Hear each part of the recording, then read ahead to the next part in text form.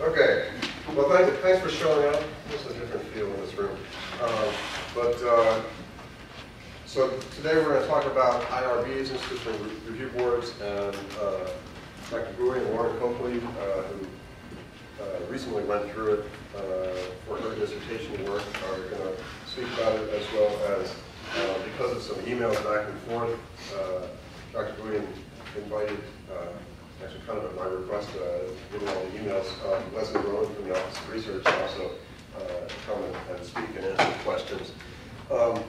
Reminder that 2 weeks from now we're back in McClellan, and Aaron Rowland's going to talk about his dissertation, How Left to Turn, something like that, in Latin America.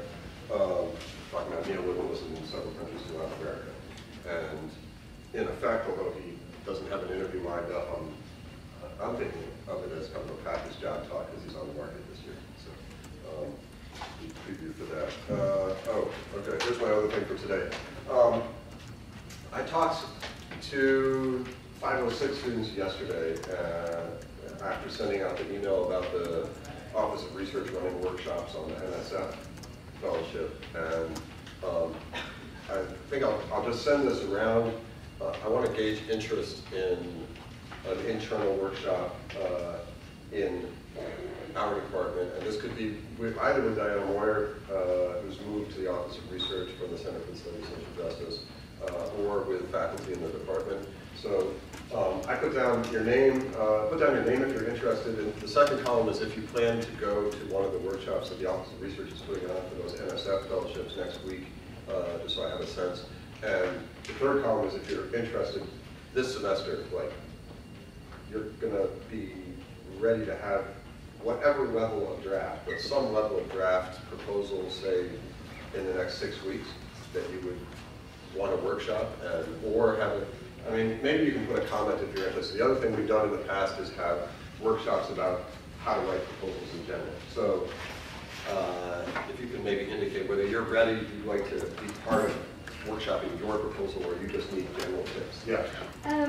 Just about that workshop, is there a date for that yet? There are 2 dates, and I didn't bring them, I didn't print them out, but... because nobody told me, so I don't have the registration forms ready for it yet. Diana Moyer, who's on our distribution list still for this colloquium, emailed me last night saying, thanks for forwarding this, I didn't see it. So Alan Rutenberg's name is at the bottom of this. Yeah, well, he hasn't notified me about this. I can look up my email a little while this is going on and check, but it's okay. It's 2 dates next week. Yeah. And you're speaking all the time. It's your workshop. No, I have no idea. Wednesday and Thursday. I can look up the time. Wednesday and Thursday. Okay. Everybody would have to register because we need information for who all goes to the workshops, like department and... In advance. I will send you an email, which you can send out. It just takes a minute to register. Phoenix, was it in that email? Did you have to register? Was there a link in that one? I think so. Yeah, all right. So then I'll check in a minute. Anyway, I'll send this back. It seemed like, Dr. Keller, I wasn't sure, but it seemed like it indicated in the email that this was for like a particular type of NSF grant, though, that would only be available for undergraduate students or master's students who had. Yeah, so this, yes, that's correct. This particular NSF grant is a 3-year grant, and you cannot be any further than the beginning of your second year of graduate. Right. There are other grants. Sure. Would it still be beneficial, do you think, in any way? I mean, if you weren't in that. If you're thinking about NSF, probably it's gonna go, or any of those big national ones. I'm sure they'll talk about specific rules for that, but there's kind of general things that are any NSF grant talks about, which is like your project significance and impact. So it's not a bad thing if you're getting ready to think about proposals to do this. So this column is general, like, you're interested. Yeah, put that third one, actually, I think it's just divided, like, you're interested in hearing about proposals, or you're ready to workshop your own proposal. If you can subdivide that, that'd be great. Yeah. Okay. Dr. Bowie, are you almost ready? Oh. So our plan for today is that Dr. Bowie is going to talk about IRBs in general, why we have to apply to them, what they mean, what kinds of research are subject to what levels of IRB and so forth. And then I think we're going to turn it over to Leslie Rowan to talk about the UT procedures and protocols and any questions that people have about also the training, because there used to be an online training here, and now they've, as of August 1st, the website says it's been pushed off to this external training site. And I think then, are you going third, Lauren? Is that still It's coming back to us. Yeah. Okay, come back to, Flip it right that's what I thought, right, I just wanted to confirm, to talk about, more specifically about forms and How to fill the form. experiences, and think about your questions. I've already been pumping Dr. Boyd with questions about when do faculty have to do what, if their students are applying for things, so get your questions ready. Okay. Okay. Thank you for coming to that workshop. I have an idea to have that workshop based on my experience last year to review several of the application for IRB. And so I think that it will be a good idea to provide all of the researchers, you are researchers when you do research, the new one, who some information about IRB procedure that we have at UT. And so I talked with Paul, and I think that I suggest to have the workshop or the talk about that issues. And so generally I don't want to talk a lot because we have a lot of information on the website. I just talk about the main thing because I don't want to, make you sleep by talking, about the information already available on the web. And so basically, why do we need to have IRB? And so I believe that all of us in the research method course in undergraduate, we already know that when we do research, we have to observe the ethics of research. And the ethics of research, mainly that when you participate or engage in the research, you want to produce knowledge to serve the society, but maybe unintendedly, you can cause harm to the research subject, but you may not know. And so we have to think about the issues of fairness when you want to produce or do something good for the society at the expense of others. And that we should avoid. And that the issues of research ethics. And generally, our research can have in many areas, just like social science in our area, natural science, or biomedical science. And research in generally indicate that the harm caused to the subject in our area is the lowest. In the past, we have not many incidents to cause harm to the research subject, but what kinds of harm that we can cause to them?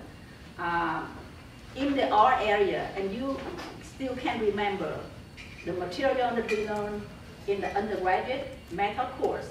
In biomedical, they tried the new drugs on those who had no ability to make the decision or agreement. Just like they use the prisoners without their knowledge. We have the incident of Tuskegee incident when those who have a lack of authority to make the decision have knowledge and in the research. And so there's many kind of harms that we can cause to research subject, just like a physical harms, as we just indicate. In social science research, there's also the potential of physical harms. When we review information we obtain from research subjects to other people without their knowledge and without their agreement. And that's in the issues of domestic violence research, when you interview battered woman, and then you let their husband know that they talk with you about the issues. And that can create more problem in their family. And so that is an example. And besides physical harms, there's also the issue of psychological harm. When you talk with people about their past, and sometimes you reveal something that's very painful and make them feel very uncomfortable. And I have that experience when we talk with former prisoners, those on parole, when we talk about their experience with arrest, incarceration. And so, you know, generally that's the harm that we can cause to the research subject when we engage in research. And also the issues of privacy. And we know that one of the basic things in our society is that we protect privacy. And when you interview people, you obtain information from them, something private, and you may disclose that information to others that they may not want. And that we need to make sure that when we engage in research, we will not cause physical harm, psychological harm, do not disclose the privacy of other people, try to protect people's privacy. And that's all about the IRB, the human research, human protection. And so generally, because of that goal,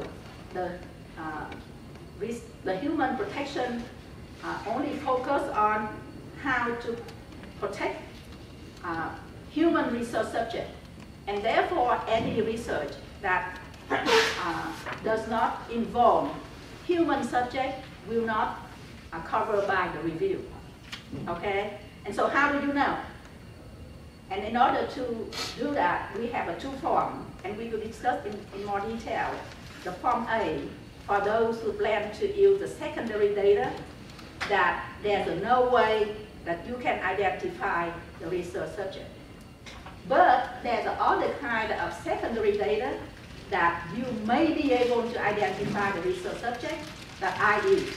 Currently, I use the FL data, and they have a own kind of security measure that you have to follow, very strict in order to access the data. Under this case, you still have to find the human subject because there's a potential that you can reveal and you know the person because you have the information. I think that one of the reasons because that's a representative sample and they collect the data based on census tract, and we know the census tract. And only one is a census tract. There's about, sometimes there's a 2, 3, sometimes there's a 10 or more than 10 people selected. If it is only about 2 or 3, maybe in some way, accidentally, you know the person who participated. And that's the reason they have a safe word to make sure that you have to follow all of the security measures, not to let other people access the data, even though the data is considered secondary data and all of the case has a number rather than a name. And so the research that involves human subject will be under review. The research is identifiable private information will be under review, and research that uses secondary data where the information about the identity of the research subject may be reviewed. All of those should be under review, okay? And so in terms of protection, the human subject protection focus on protect those who have less power and those who are at risk. And generally those who are at risk are those who have less power to express their view to the researchers, because sometimes you ask questions, some people are assertive, they don't want to answer the question, say, no, I don't want to answer that question. But other people who are less assertive may, compelled to answer the question. And so a number of those, if you are involved in this kind of research subject, prepare to have the full review. Children, okay, prisoners, are those under correctional supervision, pregnant women, minorities, mentally disabled persons, and economically and educationally disadvantaged persons. And if your research involves all of those subjects, prepare to have a full review.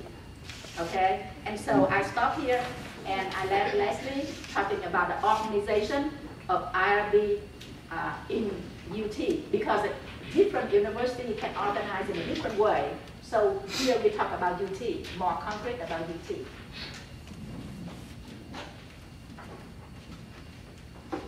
Was that, sorry, Yeah. is that the cue for this? Yeah. You need to use a computer. No, that's okay. My computers were all locked up. Yeah.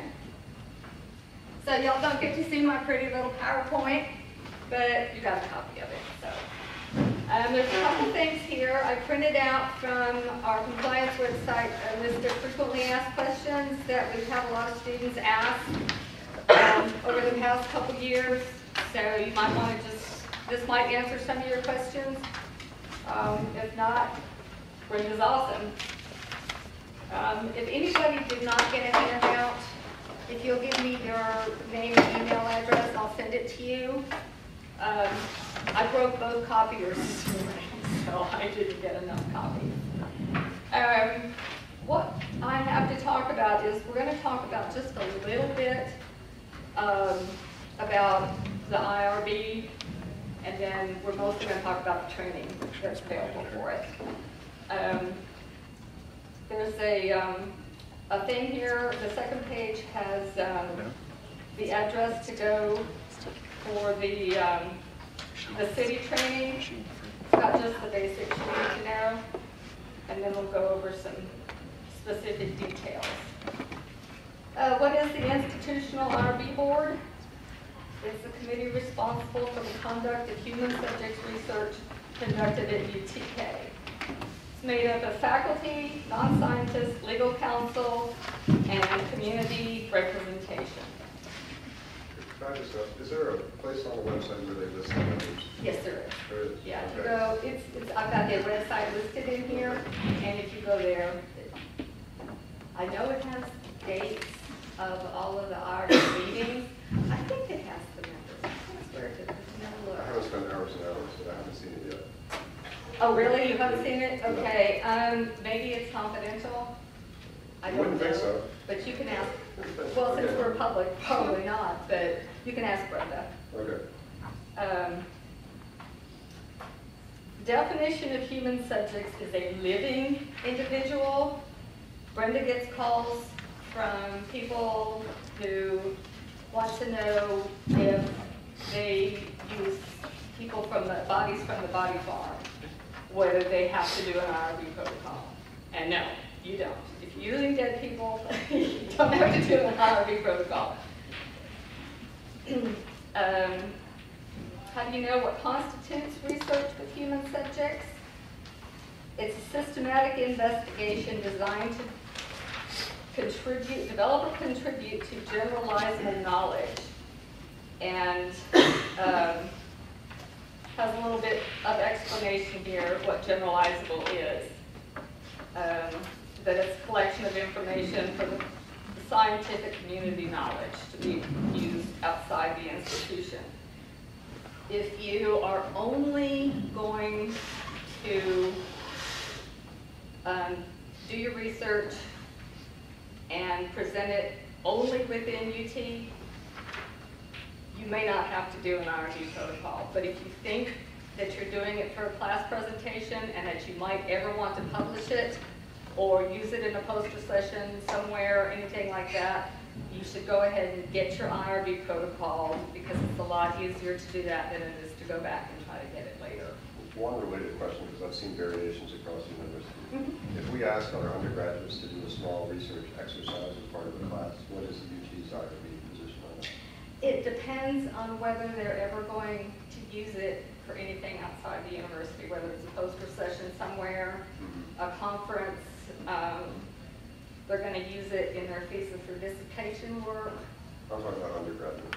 Yeah, okay, well then if they're just still an undergraduate when they're doing this, they shouldn't have to, but it really depends on what their purposes are for the research. Sure. If they're going to use it when they go to grad school and they want to use that data, they have to go ahead and do the IRB. Because the IRB forms need to be done before any data collection. Right. Yes. This kind of follows that question. Have you ever heard of a professor getting class approval for what their students are going to be doing? Like, I was in a graduate school before where the graduate class got IRB approval, like the professor did, but we individual students did not. And we didn't use the data, for presentation or for anything, but we were conducting interviews and whatnot. It was like, because there's kind of an expedited review of the fact that students are doing research, but it's on this very controlled setting. Right. I don't know. I'm not gonna, I don't have Brenda's knowledge. She's got 30 years of stuff up here. So I'm gonna suggest that you just check with her, because I haven't, nobody's asked that question in the sessions that we had. So you may just want to double check with her. And her contact information is in here. Okay. There's a review continuum, little stoplights. And it tells you what risk levels and which kind of review you can expect to have. If it's low risk, you're most likely to be exempt unless you're working with certain populations like pregnant women, prisoners, children. And the exempt review is done at the department level. And then Brenda has to just review it and sign off on it. But it's basically approved by your department. And again, that has to be done and into Brenda with your training at the time you submit your protocol. Then we've got the responsibilities of the investigators and the research personnel, and that's going to be anybody, faculty, students, anybody who is named on the protocol. It's considered an investigator or research personnel. And just more of that tells you kind of basics, what to do, what a researcher needs to do to get the IRB. And again, Brenda can answer you those questions much more than I can. And there's a sheet here called if you have questions on IRB protocols, procedures, anything else relating to the IRB process except for training, and I handle the training. But if you have any questions about anything related to your IRB, check with Brenda, because she knows everything there is to know about the IRB process. So her information, her contact information is down here, and the link below her her email link is for the IRB compliance website that is part of the Office of Research website. And it's got links to the forms that you need, it's got links to the FAQ, it's got links to other resources. But it's got a lot of stuff in it. You know, Form A, Form B, instructions, that kind of stuff. It's all on the website that's listed there. Okay, now we get to the part that I know. City training. City stands for Collaborative Institutional Training Initiative. And there are probably 100 or more institutions that have subscriptions to City. It is a subscription service, and it provides ethics training on various aspects of what you would need at the university level. We've got conflicts of interest, export control. Did I mess up? No, Oh, okay. Export control, responsible conduct of research, which you only have to do if you're working on an NSF or NIH grant. Although more and more federal agencies are making it a requirement that you take responsible conduct in research. which is yet another course that takes about 6 hours.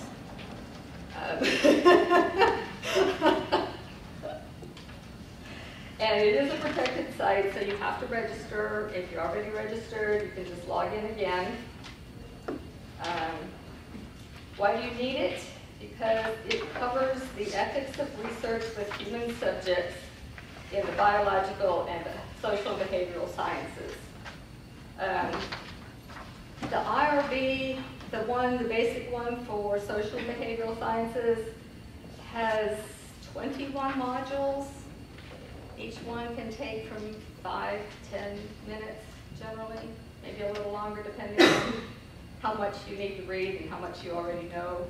And there's a short quiz at the end of each module, 4 or 5 questions, and you need to pass each one with an 80 or higher.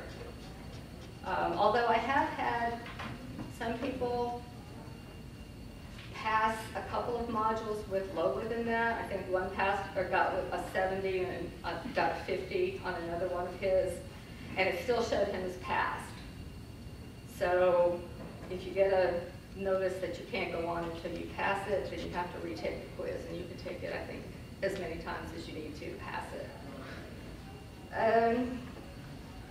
At the end of when you completed everything, all the modules, required modules, then there's a set of elective modules, and there's a set of optional modules. Now you do have to pick a couple of the elected modules, but you do not have to do the optional ones unless you want to. They don't count towards the completion of the course. And when you're finished, you will see a link to print out your completion report to certify that you've completed all the modules required by the institution. And then we got some pictures on, some screenshots of how to start. The registration, the whole city website just changed the 1st of August, so if anybody's been in there and seen it before, it looks totally different. So the first part, you go into, up at the top, there's an area that says register right next to the login, or you can create an account, which is the same thing, which is down below the login information. So that's your first screen.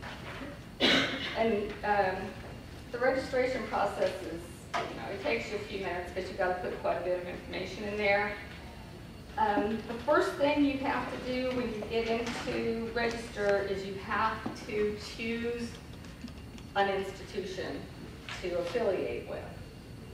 And you must affiliate with the University of Tennessee, Knoxville.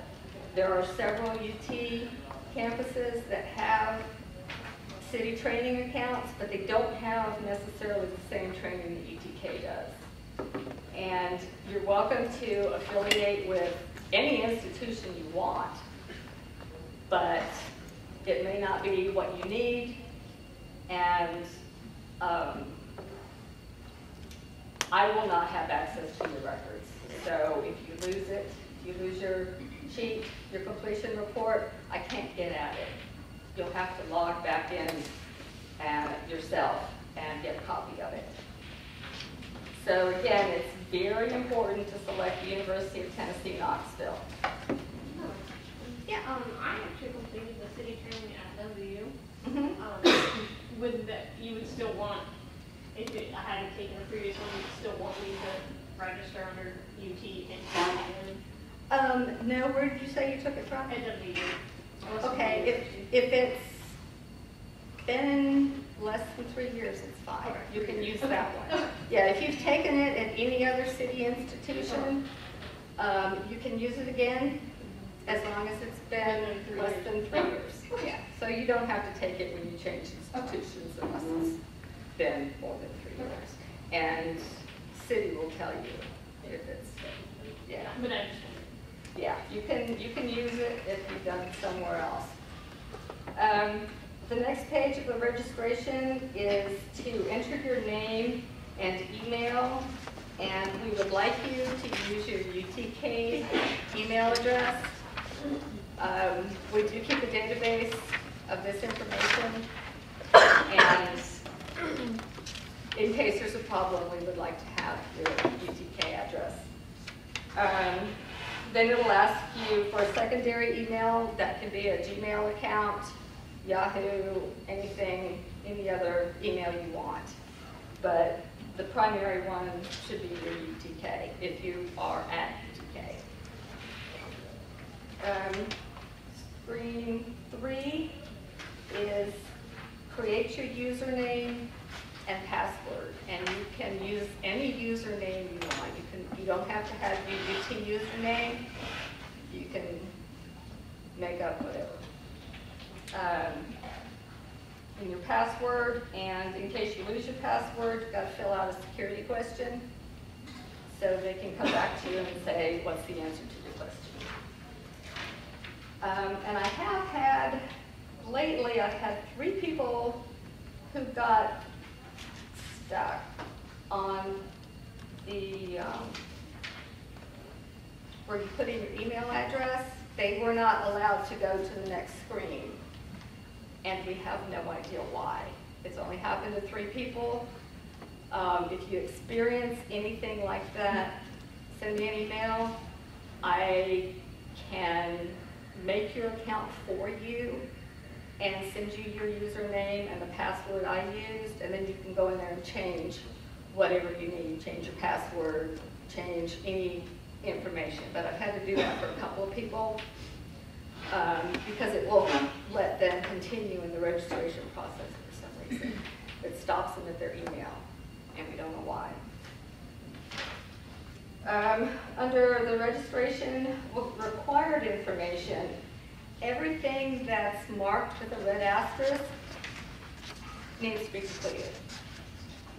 Your department, your net ID,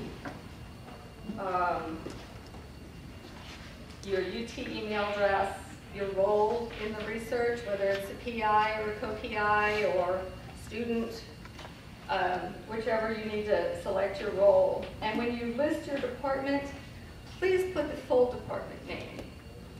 Because I get acronyms, and I know a lot of them, but I don't know all of them, and so I have to go and change everything. So if you could put your whole department, like if you are in BCMB, put biochemistry and molecular biology, or whatever that stands for.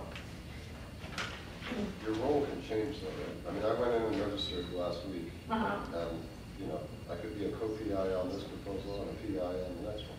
Just, yeah, this is for your overall registration. Yeah, that's why it's strange to So ask. just pick one.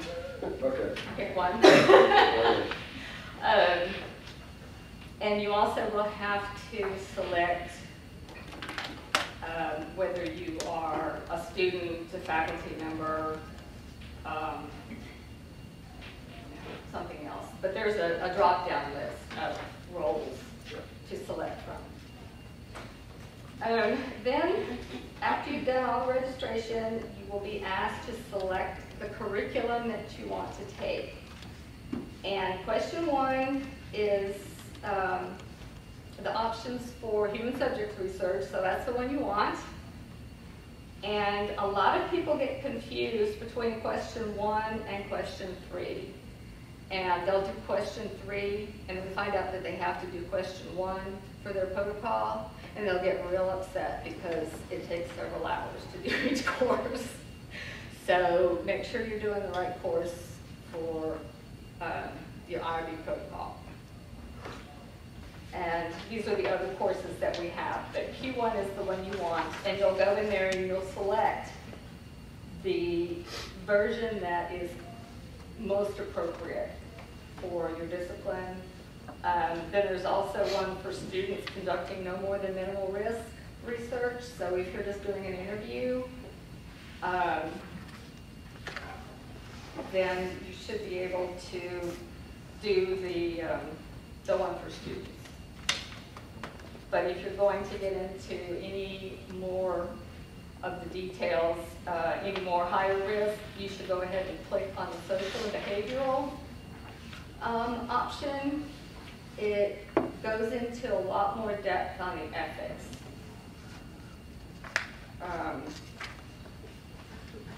So you select one of those, and this one's kind of hard to read, but it says select course options, and it shows you what the page looks like. And you just put a little, click on whichever one is appropriate. You can only select one at a time. If you want to add like 2 human subjects options, you can go back and add the second one later. But at the beginning, you can only select one. Okay, what do I do now? You enter your selected course site, and there'll be a list of required, elective, and optional course modules. And you click on the first module to begin. I think you have to read the integrity assurance statement first, and then it'll let you start with the modules. The end of each module, there's a short quiz, like I said, and if you don't pass the quiz, you can take it again. When you are finished with all the required modules and taken the quizzes, you will get a block on the far right that says you passed it and the date. If it doesn't have a pass date in there, it will say started, or there won't be anything at all. And then next to the pass block, there will be a link for you to print out your completion report. And that's what you need to keep. And that's what has to go along with your protocol. So if you're listed on the protocol and your advisor is listed on the protocol, both of you need to have the training and submit your completion report. Everybody who's named on the protocol. Yes? You know, for those who plan to do research that don't relate it to research subject, that means they fill the Form A. Whether they need the training? Yes. Yes. Oh my God. For every IRB protocol, starting in August of last year, every single IRB protocol that goes through the UTK Office of Compliance, everybody named on that protocol has to have the training. Because I thought that the Form A, that is a responsibility of the department level. Right. And so there's a no research subject, there's a no review, there's a only certification. Right. You know, I haven't asked Brenda that, so I'm not sure. So that's a question to send her an email or call her and ask her, and then let your students know, because I'm not sure. Okay. Okay. If it's exempt and it's on the Form A, Yeah, and it it's only exempt. gets approved by the department, I'm not sure, and I don't want to give you the wrong answer. I'm inclined to say yes, that you still need it, but I don't know. Okay, I will check with Brenda. Yeah, check with Brenda. Yes, Does ma'am? that need to be stapled every time, or just one? I think just the first time that I you do think so. one. If Brenda needs it again, she'll contact you. Do we need to do people that have had previous certifications here at UT need to complete this also? I think You that mean is if a you've taken the group- Blackboard course? Yes. That will do. Okay. Yeah, we stopped using Blackboard because we needed to collect more information on the students than what Blackboard collects. Okay, so the student who complete the Blackboard course last year, whether they have to do it again if they want to fill Form B. No. Okay, good. No. It's fine as long as you've done either the Blackboard or the city training within the past 3 years. Okay, good. So we just recently stopped using Blackboard Okay. because we need to collect like department and net IDs and email addresses, and Blackboard doesn't do that. And so it's been good for 3 years, right? It's good for 3 years. Okay, Either the good. Blackboard or the city one are both Okay. good for 3 years from the date that you completed it. Okay. Okay. Again, a copy of the completion report has to accompany your protocol. But Brenda, I think she keeps copies if you've already done one, so you may not have to do it again. It just will be a checkbox that she can check off. But just double check with her. When you get into your course, there is, it'll just tell you to pass it. You have to complete 21 required modules and one of the 4 elective modules and achieve an average score of 80%. There are, like I said earlier, there are also like 5 or 6 optional modules that you can take, but they're not necessary and they don't count towards your grade, your ultimate grade. And here are just a few of the modules for the social. I think this is for students doing no more than minimal risk research. And there are some of the same modules between the different course options like biomedical, social behavioral students. They may overlap in modules, but then there's also some different ones. So it just depends, but each course in the IRB probably has at least 21. There is an option for if you are doing, let me see if I've got it in here. If you're doing just data and no identifying information, that's an option. But that means that you will have no contact with human subjects. That you're just using data on human subjects. And you can add more courses or learner groups if, say, you've taken the course for students and your professor wants you to go take the one for biomedical. You can add that. You just select the menu under My Learner Tools. And you can remove your affiliation if you happen to be accidentally affiliated with another organization. You can remove it.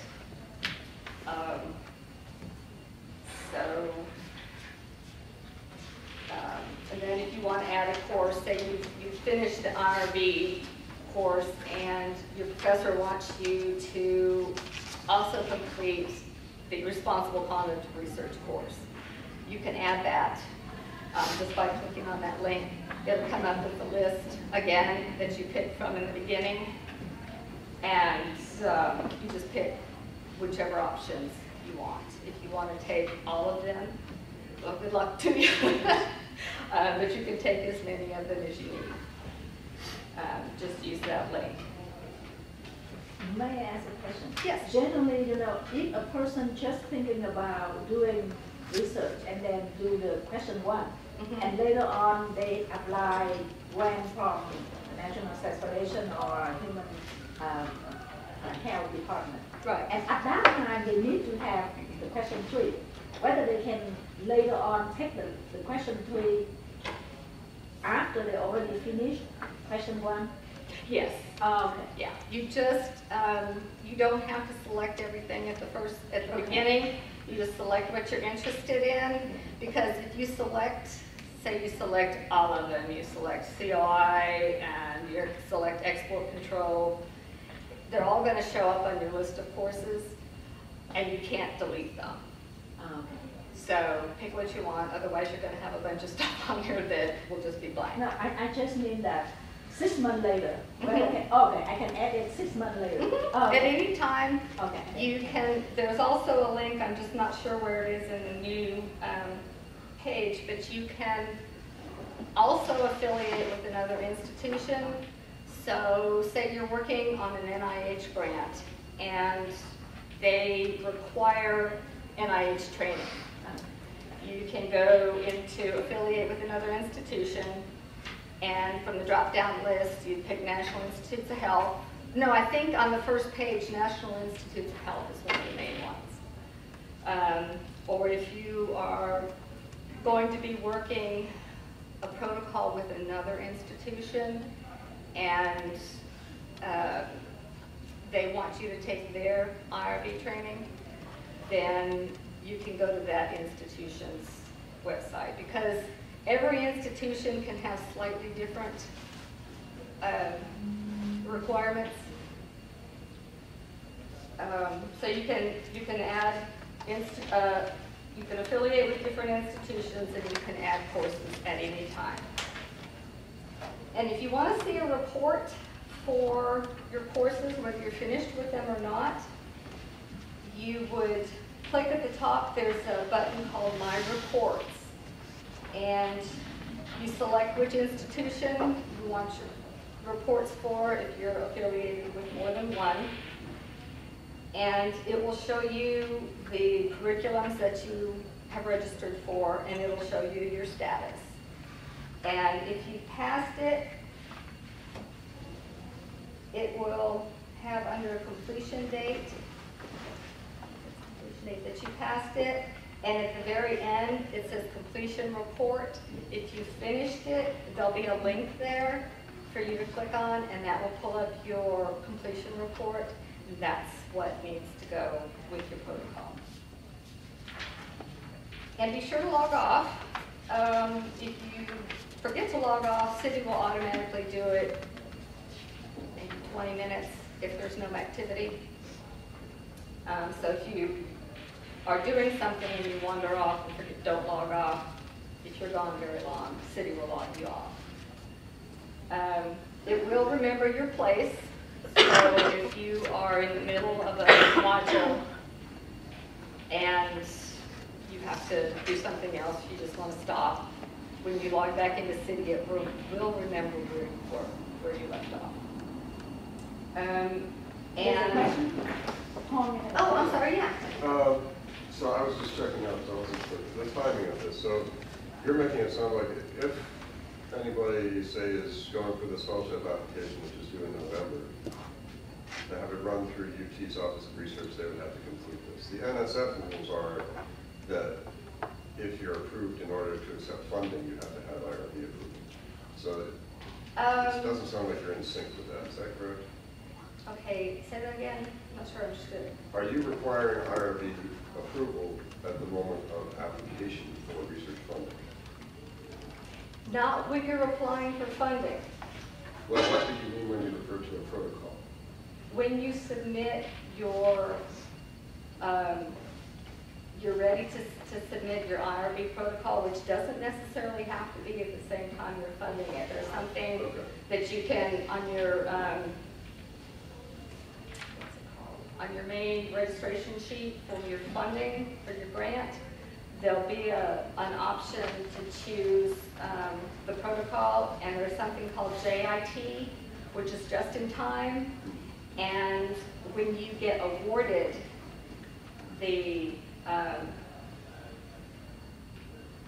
before you get any funds, you have to. Right, and you have to have that protocol into Brenda before you start any data collection. But it does give flexibility, because this is a 5 or 6 hour process. What? To The training? To go through 20 some modules. Yes, it is. Yeah. Yeah, it's several hours. I mean, I've had people say they've completed it in 2 hours, and I've had other students say it's taken them 7. So it just depends on how much you already know and how closely you read it. Yeah, right. Okay, in terms of when I have some experience with working on grant, once you receive the award, even before you start to collect your data, if you want to use the money from the grant, you need to have IRB approval before you can use any money from Yeah, the I grant. think that's good. Yeah, Yeah. but Students, in order, say, to meet a deadline in 6 or 8 weeks, do not have to do this by that No, deadline. just select on your proposal documentation, when you fill it out, check, there'll be check boxes for human subjects, animal subjects, export control. And I think under human subjects, there's a couple of options. It'll ask you for your protocol number if you've already done it, or you can select JIT for just in time. And then you just have to have your proposal approved before you can start anything, before Right. you can get any money and before you can start.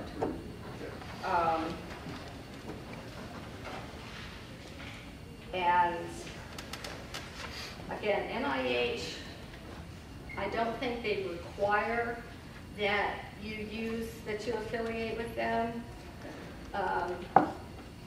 to do a grant with them, but you might want to, just to be sure that you've got what they need.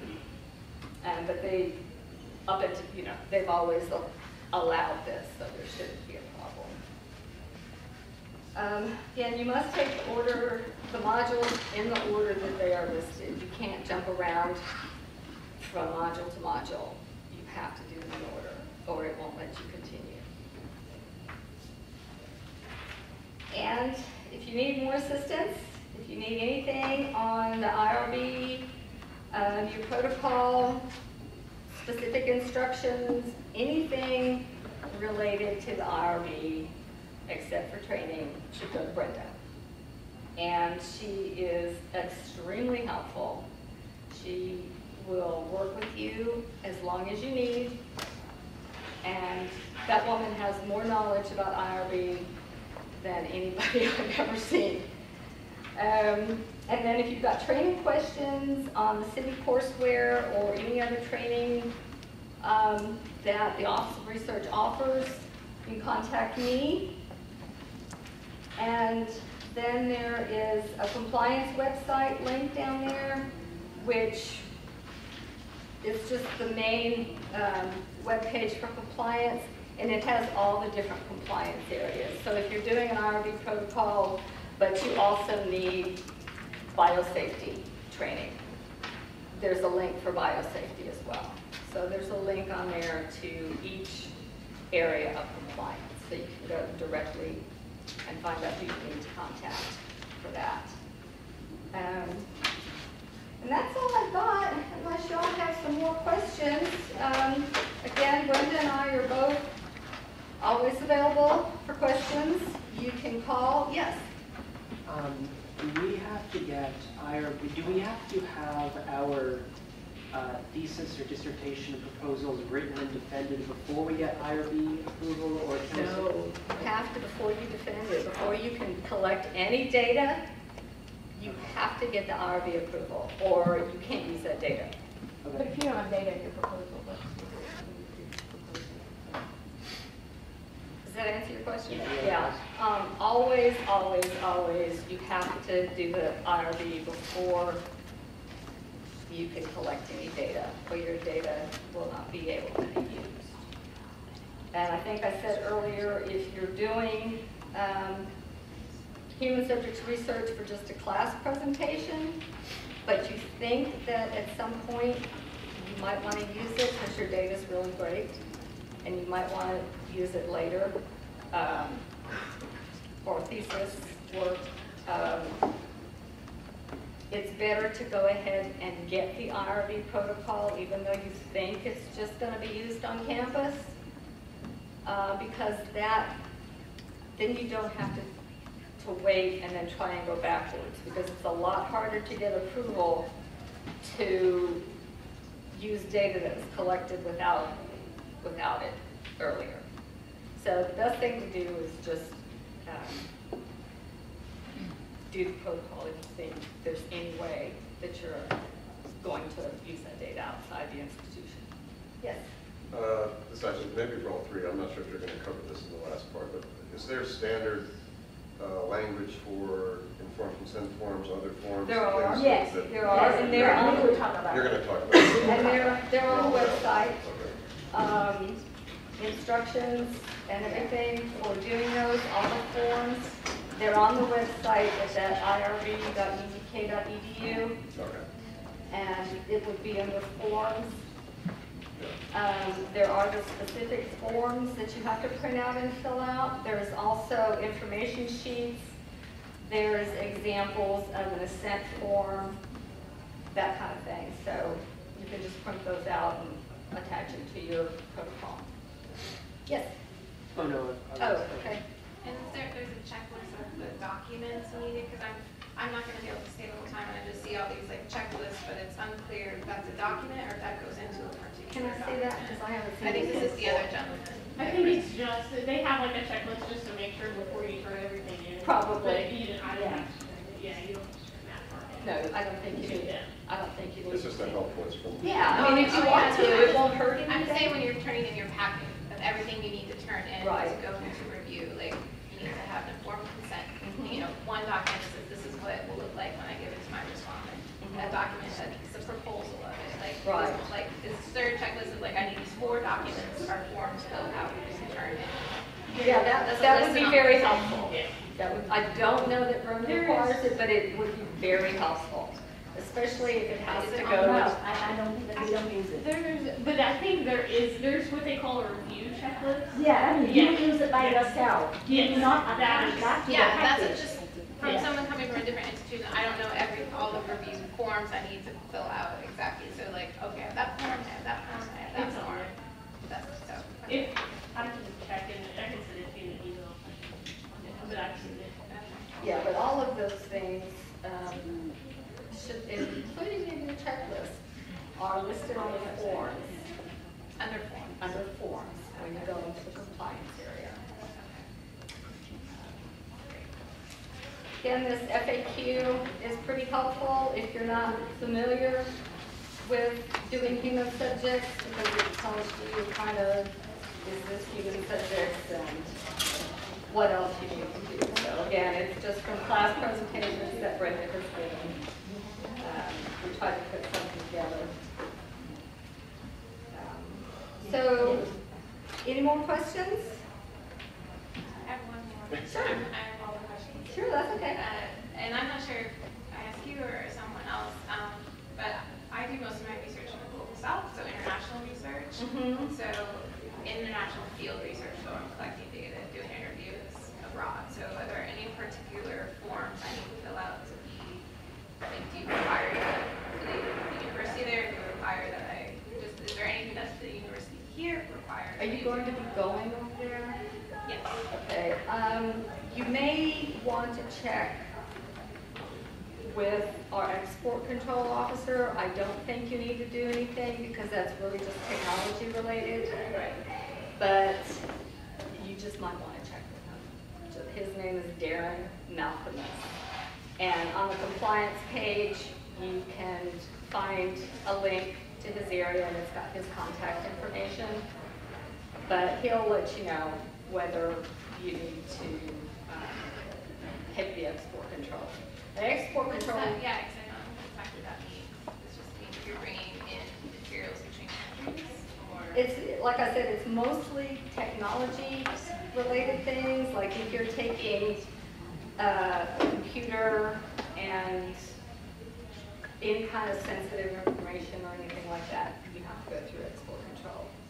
We had, and it's better to ask him than to just assume anything, because one of the professors at UT a few years ago, well, he just finally ended up going to jail.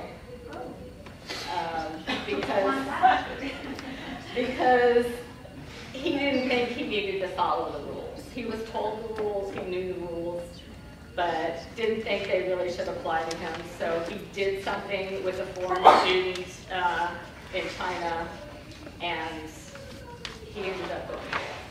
Prison, actually, federal prison. But, That's on my checklist to avoid. okay, when you do the city, and I don't know whether, because I also have a training for working on IRB as the chair. And they also raise the issues of whether you do the research in the international setting. They said that when you do research in the area outside the United States, you have to follow the rule in the United States and the rule over there. Right.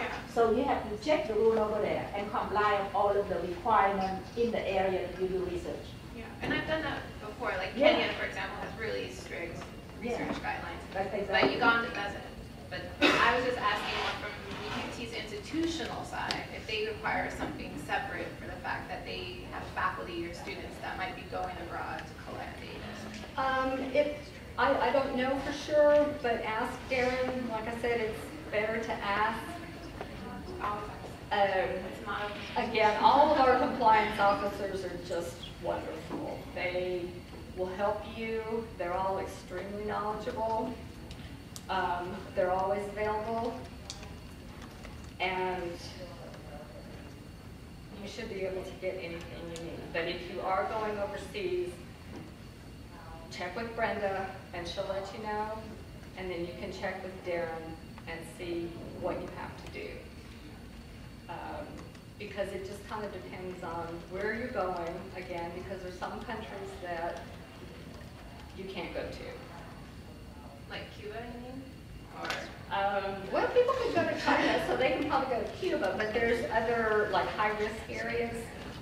Probably right now, Syria is not someplace you want to go. like when you say you can't go to, do you mean that UT doesn't allow it, or Right. the federal government doesn't? The federal government doesn't. They'll put out warnings.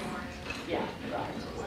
So it depends on where you're going, but again, Brenda is the best person, and if you still have questions after her, she'll tell you to contact Darren. Okay, well, thanks so much. I think we're going to move on to the third part of today. Thank you all, and again, if you have any questions, Thank you very much. call me. The IRB checklist is the first thing. It is the first thing I've heard. Okay. Yeah.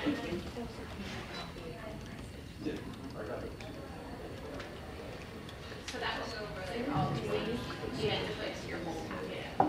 Yeah, in all the language, like, If you can just run me out one of the things so I can see what it says.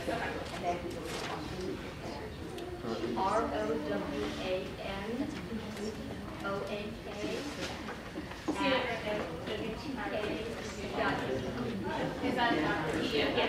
Yeah. Oh. Yeah, I'm sorry. I appreciate you doing my Thank you. So helpful. Okay. All right. Yay. No, you don't have to turn it off. Just make sure it's pointing at the screen. And then Time to regroup, folks. Time for the practical, direct sociology experience. Go directly to the form. That's related to my responsibility. Okay, and I want to, because generally you send over the form either to two persons, Dr.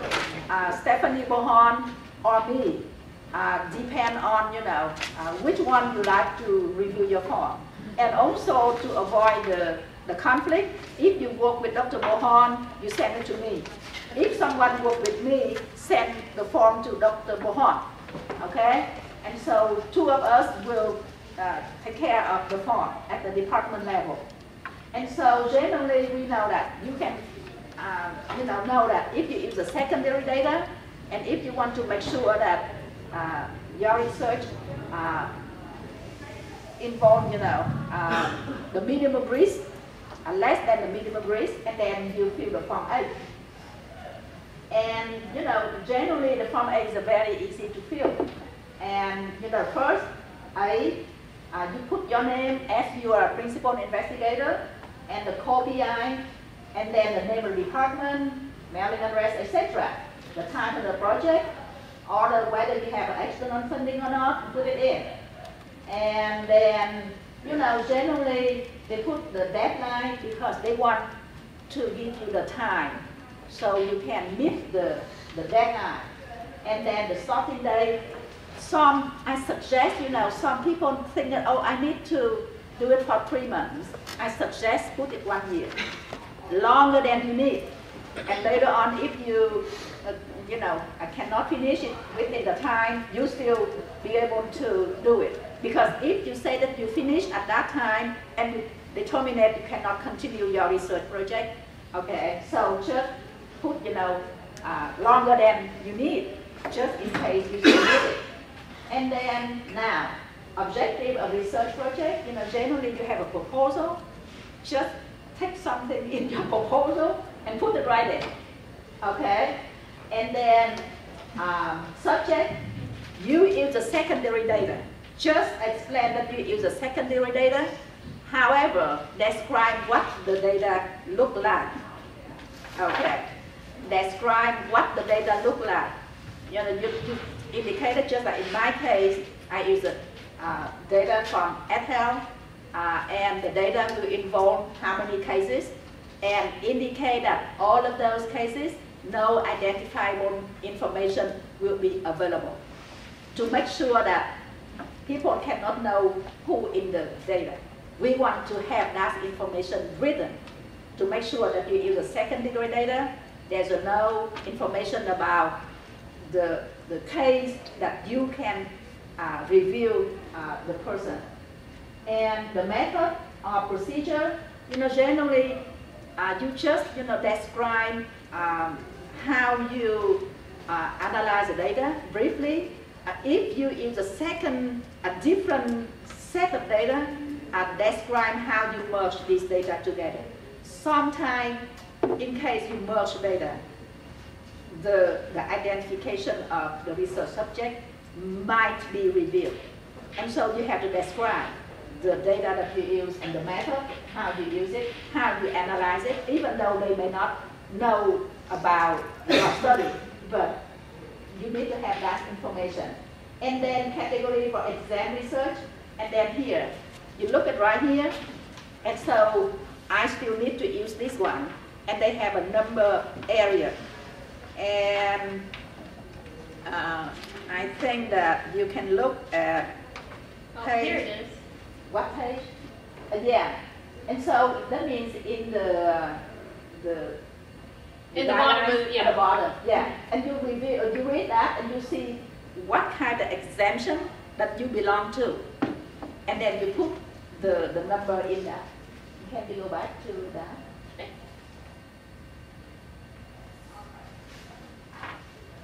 I think that we have 1, 2, 3, 4, 5, 6, 7, yeah, 6 categories, and whether you, and then that's it. And then now, insert the certification, and I have the problem the last time in terms of the chain of command. The first thing, you sign it. You are principal investigator, you sign it, and then you go to your advisor. Your advisor sign it, and then you go to me, or Dr. Bohon, the third, and then you go to the department head. Generally, last semester, all of the format I received, students go to the head first, the head's already signed, and back to me. That is not the chain of command, appropriate chain of command. So please go to student advisor, to me, and then to the head. And from the head, you go to the research office, and that's the way. Because if the department has already signed, and if I want to change something, I cannot change, right? And so please go to the order that they put in here. Any questions on Form A? Yes. In terms of filling out the city form, I know I would have to do it and attach it to this form, correct? And then my advisor would also have to take the, Unless they already sent it. Yeah. Okay, I think according to I take the city course, but I have to take more than any others because I work as a chair, IRB chair. So I think that in the city, if you just want to use a secondary data, there's the section for that level. So you don't have to take more than that. But your advisor maybe have to take the whole thing. Okay? And so when you submit the form to me, please give me a copy of the copy of the certification that you passed the course and your advisor also, okay? Questions? I always walk it over also. Yeah. Walk the forms to her, to Brenda. Yes. Yeah. I mean, yeah. Yeah. That means after the department already signed, Yeah. and then from the department head, you go to Brenda. With your links. Yeah, you go to Brenda. But generally, in this case, if the department IRB already signed, Brenda will approve it. That's it. Yes. Well, at the very top, it said faculty should be co-PI, and then at the bottom, it just says PI and faculty advisor. So which is it? Okay. Co-PI for student project, lead student and the advisor. Yeah, I don't know. But let's see. The department. Yes. You know, you can type the student or whoever is a PI, and then the co-PI, and then you put, you know, just like a faculty advisor XYZ. Okay, the student ABC, Yes. and then advisor XYZ. You just type, you know, the category under that line. Yes. So we need our advisor signature, but we don't need any signatures from our thesis committee or thesis chair or dissertation chair. Okay, now, in the thesis or dissertation case, you will have the committee is separate from IRB. Okay. Okay, but the chair of the thesis committee or the dissertation committee will serve as the advisor for your research, because that person will direct your research. Okay. Other questions for Form A? Okay, so no question from A, we go to Form B. Okay, so can go a little bit. Yeah, okay, so here, and this one, there's a lot of confusion last time. The principal investigator or co-investigator, that means who actually participate in a research project.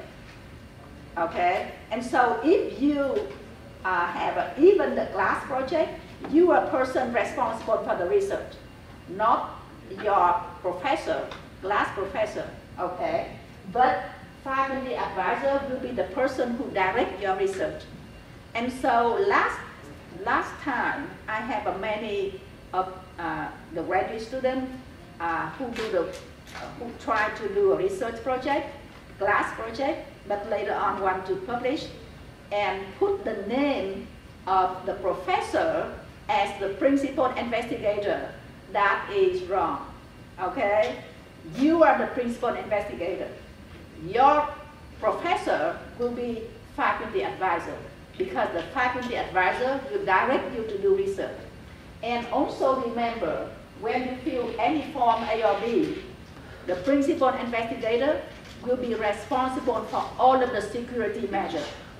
And in many forms that I reviewed last time, in the description of responsibility for security measure, only students have a responsibility, but the principal investigator, means the professor, has nothing to do, and that is not right.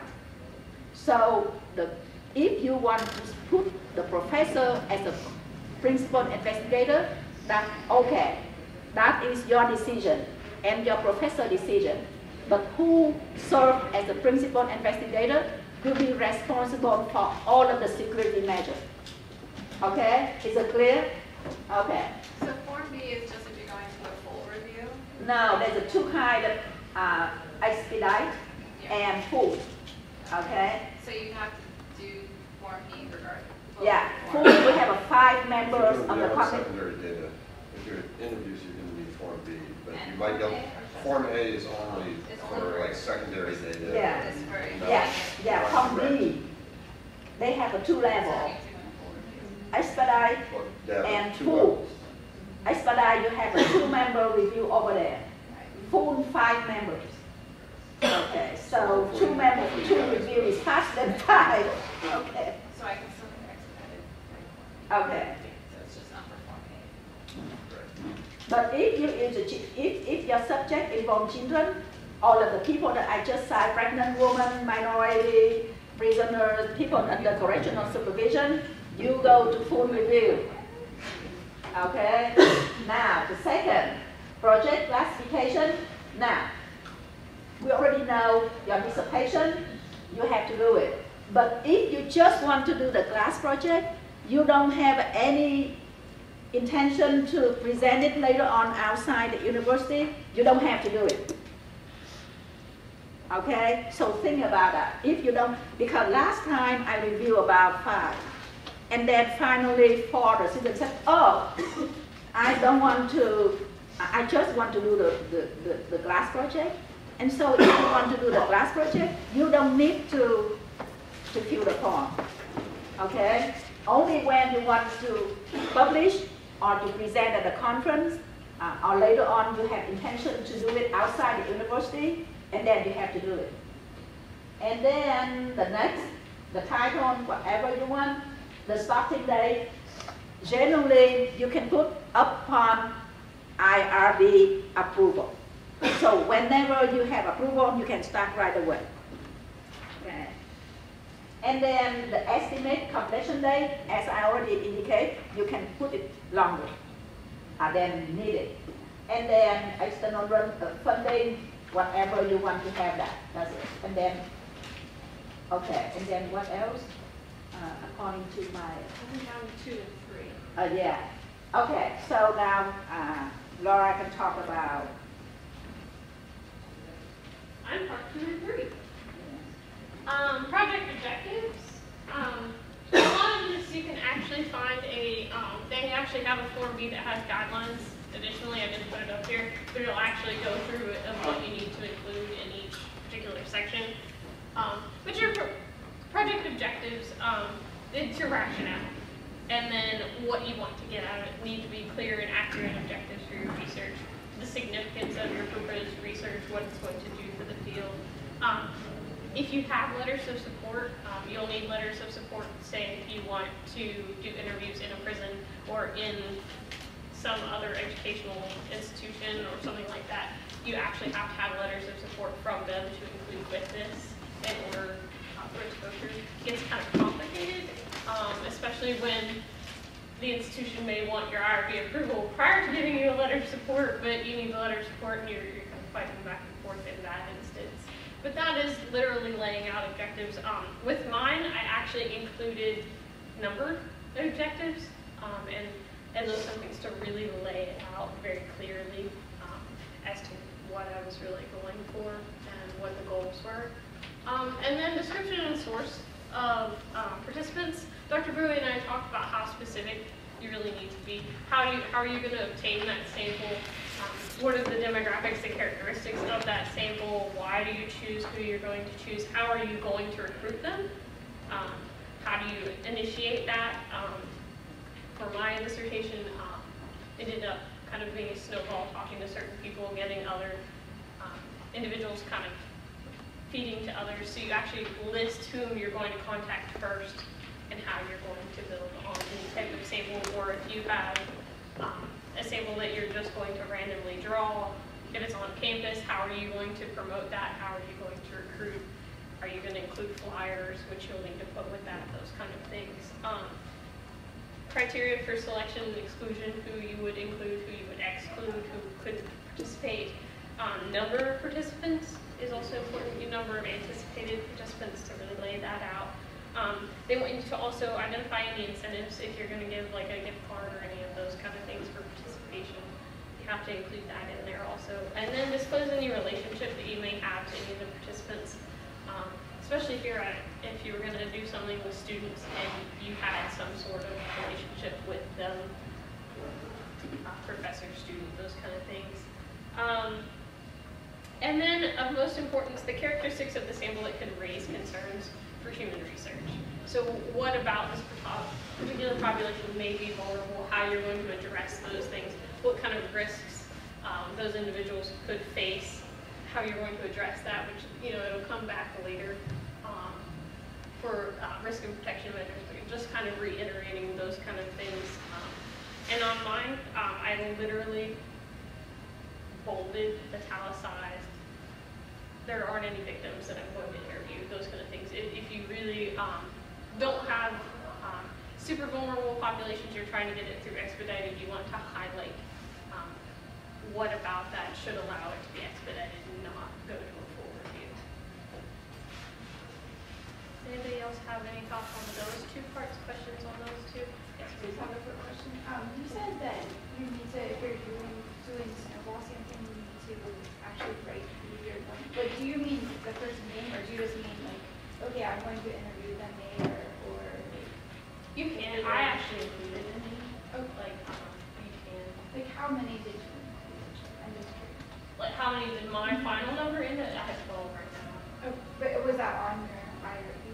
Yeah, I actually, I think I put anticipated as 10. Okay. So you anticipated 10 with their names Yes. and then. Oh, I didn't anticipate, like, didn't put their names on there, but I actually broke it down because I was aiming at different groups. So, talking about, I'd like this many people from this group, this many people from this group, that kind of thing to really lay it out so that we knew what kind of sampling that we were looking at. And that also helps, you know, if you're trying to talk about risks and those kind of things, to lay out specifically who it is. Yeah. So I don't know if you covered this before now, but when do you fill out Form A, when do you fill out Form B, and when do you fill out both? You would never, I don't think you would ever fill out both. No, you only found one form. Okay. I actually filled out, for my dissertation, I filled out a Form B and a Form A, but they were for two different portions of the project. This is, you would fill out if there were any risk to individuals if you were exempt from research. Anything else goes here. And this includes, like she said, exempt and, or expedited, I'm sorry, expedited and full review. Okay, so I can clarify that. If you use both secondary data and human subject in the data collection that involve human subject, you only need to fill Form B. In that Form B, you describe at number 3, description and source of research participant. So you describe that you use secondary data, and then you also describe another source of data from interview or whatever, and you describe the research population, okay? And then the number, the size of the sample, generally let them know that who will involve in the research. You don't need to fill both Form A or B, just Form B.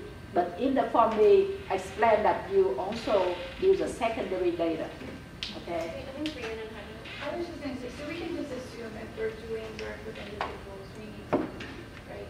So there's probably most everyone in this room that's doing work. Yeah, there's many other Unless we're doing people. like content analysis, which then we would do that. Yeah, if you use a content analysis based on, print materials, you use a Form A. Okay. Any other questions on these things? So we move on because we don't have a lot of time. And so we go to section 4, method and procedures. Method here is the method of data collection and the method of selecting the sample. And so you have to describe. Above, describe the source of the data and the human people to participate, and then how you select them, describe it, because they want to make sure that the way you select them do not, involve any problem related to the ethical problem. And then you also talk about how you, from that sample, you collect the data, collect the data by interview or by whatever. So they can know that the procedure that you use to collect the data is appropriate. For example, some of you use the interview. What kind of question you ask? We will look at some of the questions to see whether the question you ask is appropriate. Last time I reviewed what the students want to collect the data by using the camera and take the picture of people. And we would like to know what kind of picture they want to take. You take the picture when or where, in what way. And so that describes everything about data collection, about sample selection in that section 4. And then specific risk and protection measure. After you describe all of those, you have to realize that when you do that, there's any potential risk caused to people to participate in your study. And then after you realize that there's a risk, and then propose something that you want to do to minimize the risk, because the risk can cause when you collect the information that is considered as private information. There's a risk that you release that information or to disclose that information to other people, and then you have to describe how, what kind of measure you use to protect all the information, not to disclose to other people, not to, known to other people, but only by yourself and other in the research project. And so that you have to describe all of those. And then the benefit. Yes. Any questions before we move to benefits? Any questions about, and I think that I have a more problem with the specific risk and protection measure. You need to describe in the concrete terms, cannot just say, I will protect at the, highest level, but I don't know what kind of, what is the highest level, what you have to do.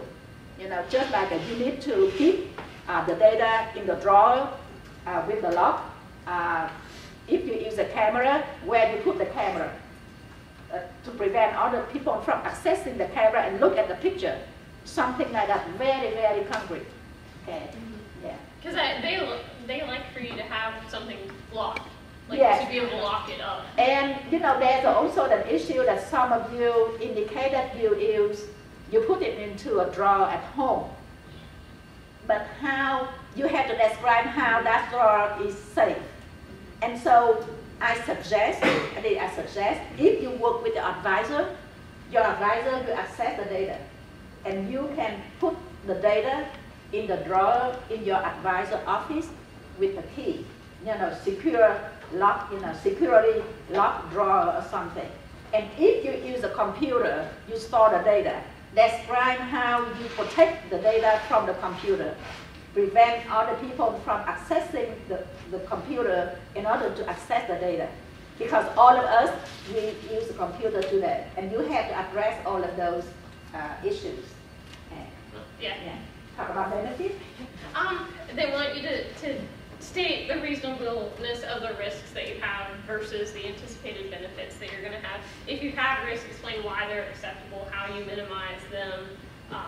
Again, reiterate if your risks are minimal, reiterate that and put that in there. And then also for the benefits, the biggest part being that generalizable knowledge that she talked about, that you're adding to the knowledge of any particular field, your particular field, those kind of things. And I also they actually have a sample informed consent for the next.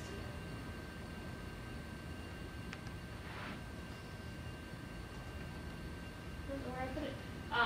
Did you want to talk about that and I'll find it for you? Okay. Generally, sometimes if you work by yourself, in your project there's only one principal investigator, and then you have your advisor. And so if the data can have a high level of sensitivity, and then you only work in one person. If you just work in one person with no advisor, and then you don't need to use the pledge of confidentiality to protect the data. However, if your data involved in the project involves 2 persons or more, that means more than one person will know about the data. Then you need to have that one. And that one, make sure that all of those who participate in the research project will, and will have to comply with all of the measures to protect the privacy and the confidentiality of the data. And so if you work in a group project and the principal investigator will ask all of those who participate in the project to sign that form. Okay? And they have a form too for transcribers. There's one. I don't know, but if you need one. Yeah. But this form, you just follow the form and sign it. Fill the name and sign. You don't need to change anything. Okay. For informed consent, I'll just kind of go over, they actually do have a sample one that you can actually change yourself. It's a Word document. Just for informed consent, that will go to all of your participants. You would have to mention in informed consent if you were going to give them a printed copy, if they were going to sign a printed copy, if they were going to verbally agree, if they had an assent form, if it's a child, which you would need the parents' assent for those kind of things. The purpose of your research, the procedures of what you're going to do, you need to tell them of the risks, tell them of the benefits, how you're going to protect their confidentiality, those kind of things. Process for obtaining if they get any compensation or treatment, if something goes wrong and they need to talk to a counselor, those kind of things, you can include that for Tier 1 campus if you need to. It has to have your contact information. It has to reiterate that it's voluntary that they participate in that. Those kind of things have to be locked up also because in that instance you can tell if they sign it who participated and who didn't, and you would need those. On your informed consent you can also include if they actually would allow their interview, if you're going to interview somebody, if they want it to be tape recorded, audio recorded, any of those kind of things. If they want you to be able to use their real name, you can include all of those things on that form also. And then they get an extra copy themselves, plus the one that they signed. Questions about informed consent? Oh, and those have to be kept here at the university for 3 years by your advisor. Yeah, that means, generally, after 1 year, when they issue an approval, 1 year later, and they will check whether you stay in the study already completed or still ongoing. And then they go ask how many people you already interviewed in the last time. Give them, the copy of the I think that they want a copy of your informed consent with you covering up the name of whoever signed yes, it. So that's that right. Yeah, they want to signed have it. that. And if you want, I cannot remember, but we can block the name. Yes, Yeah, but they we want can the block the date. name. Yeah. Yeah. Yeah, they want the But date. you have to keep that. They have a signature, but you can block the name. Black out on the name, and then make a copy and send all of the copy to the research office so they can check it. And you have to keep it you have to keep it where you want, in the safe place, 3 years after you complete the research project. Okay. Yeah, because they send you an email 1 year, Yeah, like 1 1 year year after. anniversary, and you only get one email. So they're not going to send you another one to remind you. And you have to send that in and send it to Brenda. And then you only get one email telling you you're good to go, like after you complete that. My thoughts for just be persistent and keep going, especially if you're going to ask the government for something that you want. I put in a FOIA request to the FBI in January of 2012. I have still not received my data. I'm in the queue, I'm getting there. It actually has somebody right there, but I actually had to appeal and take that. I sent out 3 FOIA requests, got one that was mostly redacted, gray, blacked out sheets. One I got rejected even upon appeal, and then the third one I won my appeal. So just be persistent and do it really, really, really far ahead of time because I can pull up the dates. They only meet once a month. If you need full review, you have to have it in 2 weeks. Like if they meet on the 15th, you have to have it in by the 1st, or you have to wait for the whole next week. If then they decide you want it expedited, but they want full review, you have to wait till the whole next month to do it, and it takes a while, especially if you need a full review. For them to review it 2, 3, 4 months, it takes quite some time. Yeah. Do you have a list you can see? Yeah, they're on their website. I can send them out to you. Also, I just want to remind you that I work as a service to the department. I also need time to review it. And so when you send it to me, please to expect that I will review it within 3 weeks. I cannot review within 1 week, okay? After I finish my review, I give you some of the recommendations to make change. You need to have a time to make change, return back to me. and then I need another 3 weeks. Okay, just think about that. And then you go to the research office over there, and you need to wait at least 1 month. Expect to have 1 month in order to have approval, if everything is okay. If everything is not okay, they will send you a comment and recommendation for change. You do a change to send them back, wait for another month. And so that's the timing issue that you need to consider. And I have to take about, my experience in, I have a full review, and I do the interview. It took me 6 months before I can get the approval. And so thinking about that when you plan to do your dissertation or your thesis or your class project or whatever, okay?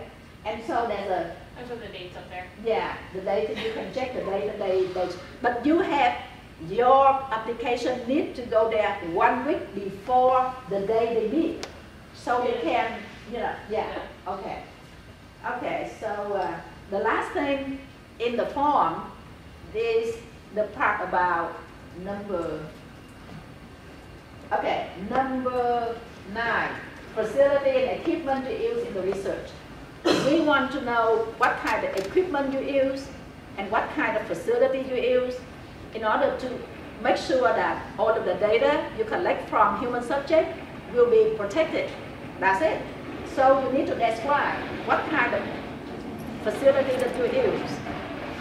And if you use your private facility at home, you have to explain how you can protect the data, the confidentiality of the data. And also equipment, if you use a computer, describe if it's your computer, the desktop, or the laptop. If you want to take the picture and describe what you use to take the picture, the camera, where to put the camera after you take the picture. If you use the computer, how you can protect the computer. And so all of these measures want to make sure that the data that you collected from human subject will be protected, and and the privacy of the research project will be protected at the highest level. And that's all of the reason why we want to know about facility and equipment. And many of you may not think about it, just you use a paper and pencil, but actually you use a computer, and you use a research office, and you use your home office. You need to describe all of those things. And then the responsibility of the principal and co-principal investigator. And then this is the division of labor between people who participate in your research, your co-investigator or you. Describe what you do with the data to make sure that all of the measure about protection subject will be will be protected. Okay, and all of here is about protecting human subject, protecting the confidentiality of the data. And we don't care about whether the research method is appropriate or not. That is not our responsibility.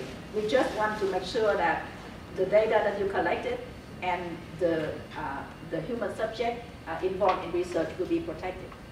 Okay, any other questions? Okay, so I think that we're out of time.